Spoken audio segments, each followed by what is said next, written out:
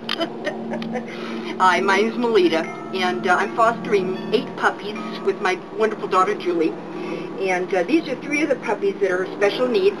This one right here is our Lulu, and she had 1 cherry eye when she came to us, and now she has 2 cherry eyes. So she's our 2 cherry eye little puppy, and she's just a bruiser. She ended up being a, well, it looks like a purebred Shar-Pei. We know she's not, because the mother and father were purebred Shar-Peis.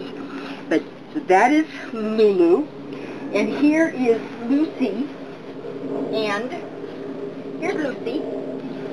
Lucy has a fractured face, and she's going in for surgery tomorrow.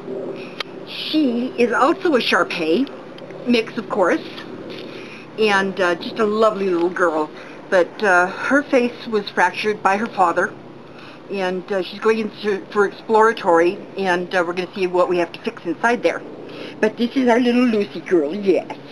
And this is the precious little boy,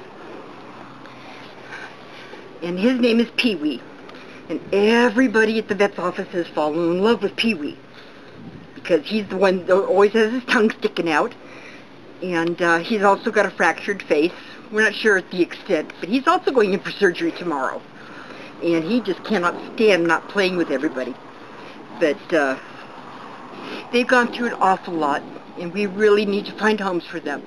But they're not going to be ready for a few weeks because they're not old enough, and they still are going to have to heal from the surgery. And we're just going to let them play for a little tiny bit, because they need to get some energy out. Yes, you do.